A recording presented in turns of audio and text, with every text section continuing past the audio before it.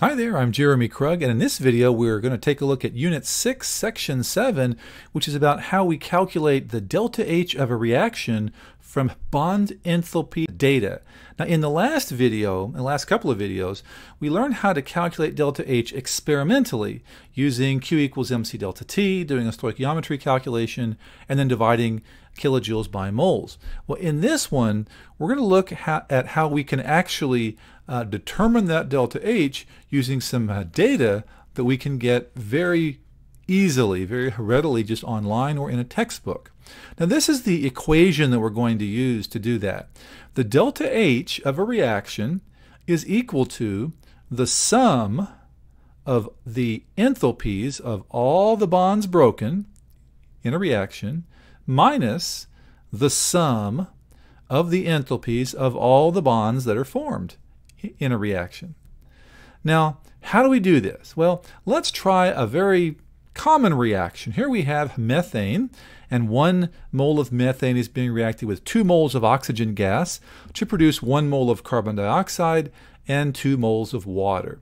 Now, in order to do this problem, to calculate delta H using this methodology, we have to have the structures. We have to understand the bond structures and the molecular geometries of these molecules. So this goes all the way back to Unit 2 when we drew these Lewis electron dot diagrams. So if you remember that, this is going to be very useful for this problem. Now, we're being given a list of data here. These are the bond enthalpies for all the chemical bonds that are participating in this reaction. So using this data, we can calculate delta H. Now we'll start with the CH4 here. We can draw the Lewis electron dot diagram for methane.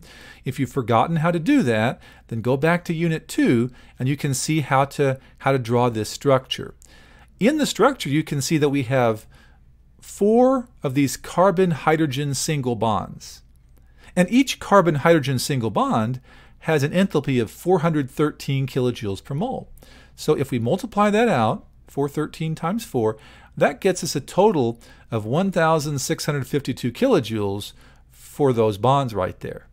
Now how about the O2? Well, notice I have 2 of those, so I'm going to go ahead and just draw 2 of those.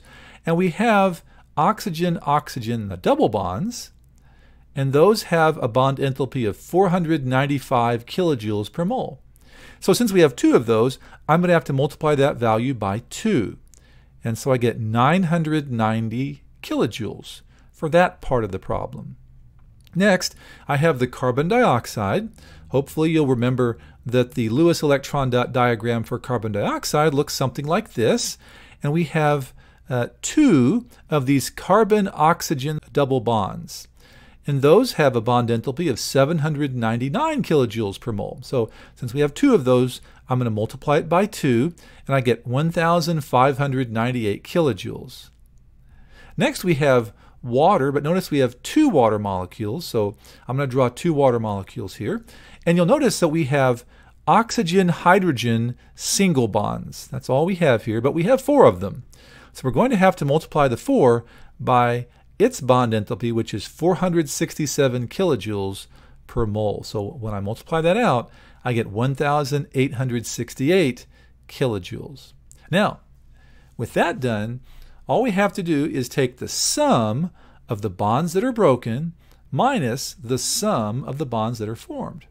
Now the bonds that are broken are the ones on the left side of this equation. So that would be all these on the reactant side. So when I add those together, the 1652 plus the 990, I get that the bonds broken are 2,642 kilojoules. Now, if I do the same thing on the right side, that's my enthalpy for the bonds formed. So add those together, I get 3,466 kilojoules. So just take the left side minus the right side. Bonds broken minus bonds formed. And when I subtract that out, I find that the delta H for this reaction is about negative 824 kilojoules. And that makes sense because this is an exothermic value. Negative delta H is exothermic, and this is a combustion reaction. Pretty much all combustion reactions are going to be exothermic. So this is a value that makes sense. So that's how you use the bond enthalpies to calculate delta H of a reaction. Let's try another example. I want you to notice that this one's a little bit different though. It says, use the reaction and the bond enthalpy data below to calculate the hydrogen-hydrogen bond enthalpy. So a little bit different strategy here. We're given the overall delta H, and we have to, I suppose, work backwards and find out what the hydrogen-hydrogen single bond enthalpy is. We don't know what that is according to the problem. Well, we're going to do this the same way. We'll start with the N2H4, the hydrazine there.